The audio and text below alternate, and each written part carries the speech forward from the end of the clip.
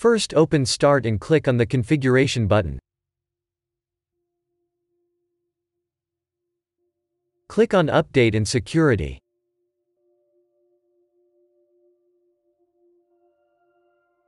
Click on Recovery.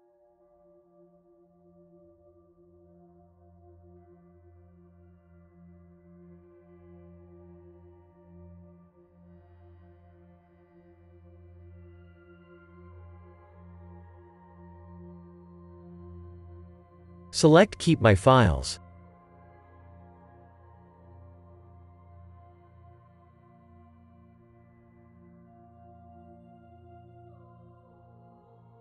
In here you can check the programs that will be removed. Press Back. Press Reset. Now wait for your PC to reset.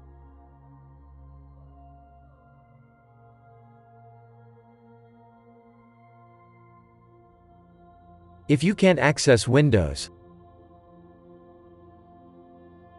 boot up your PC and press your F10 key repeatedly. If F10 doesn't work, try F9, F11, F12, etc.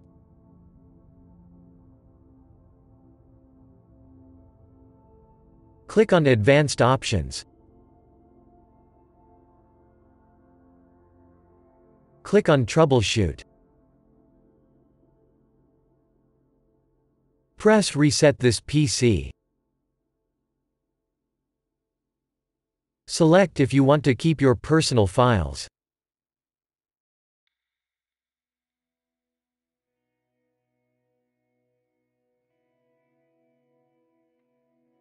Select your account.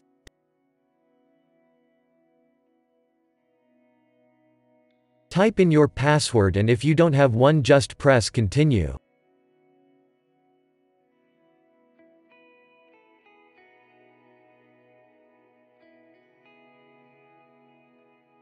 Press Reset.